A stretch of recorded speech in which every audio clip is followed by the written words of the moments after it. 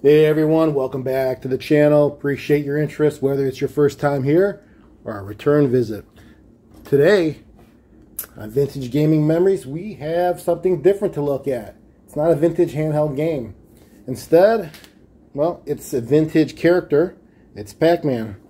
And it's kind of an unboxing, and we'll see if we'll put this together. I think it's pretty easy to get together. It looks like it's a entry grade, ages 6+ to do this. You know, come on, can't be that difficult, right? It feels very light itself, so it shouldn't be many pieces. Got this, I think it was on Amazon. It wasn't anything difficult to find. I think it was definitely Amazon. But it is Chicago Bulls, my hometown, born and raised, so nice to have that little bit of it with Pac-Man character. Brand new, like I said. Let's just get right to it. Okay.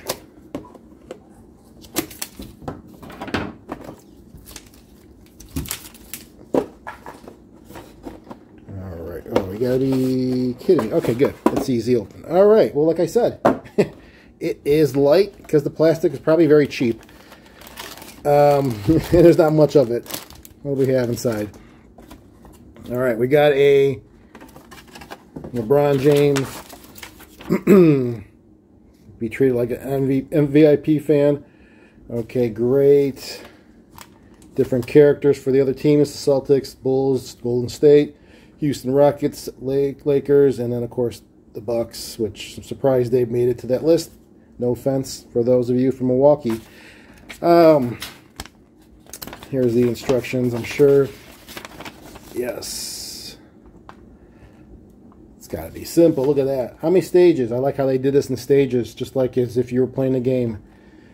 8 stages on this first side. Continues on with stages 9 through 14. Yeah, well, do I dare do this while recording and just speed it through? Perhaps I will. Let's get this over here for me as a guide. I know you can't see it, but that's okay. And you know what? I need more area to work on this, so let's put that here. Okay, well, yeah, this would be very boring for you to watch me pull this apart, so let's just speed this thing through as I do this, and then we'll see the end product.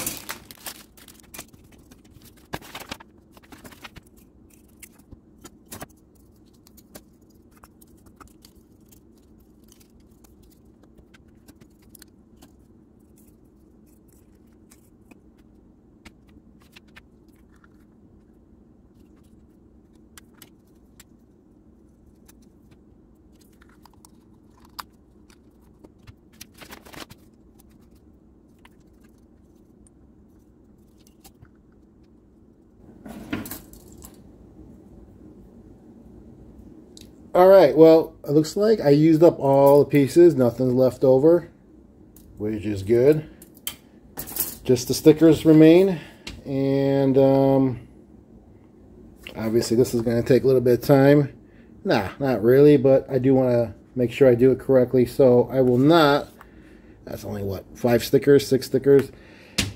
Let me take a pause on this so I can have more room to work. And then I'll put these stickers on and show you the final product. Final product. Here it is. What do you think? Actually, it took me longer to do this than it was to actually assemble it. Yep, 9 stickers to put on. Took a lot longer than for me to assemble this plastic Pac-Man. Why? Well, I'll tell you why. These stickers, 9 of them, they don't come off easily. Had to definitely use a tweezer. And because I'm stricken with the perfectionist trait, everything had to be on there perfect. So it matches exactly as it should to this character on the box. All around. Eyebrows perfect.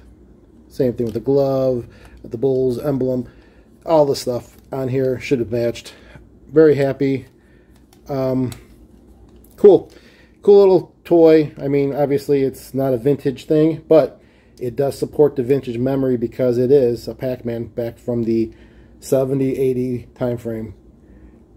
This will go in my game room somewhere, and I will be happy to put it and display it proudly. Well, thanks again, everyone. I just want to appreciate all of you for tuning in and checking out my channel. There'll be more videos to come very soon. Until next time, remember, keep the gaming passion from the past alive by only doing it one way, and that's living it today. Take care, everyone.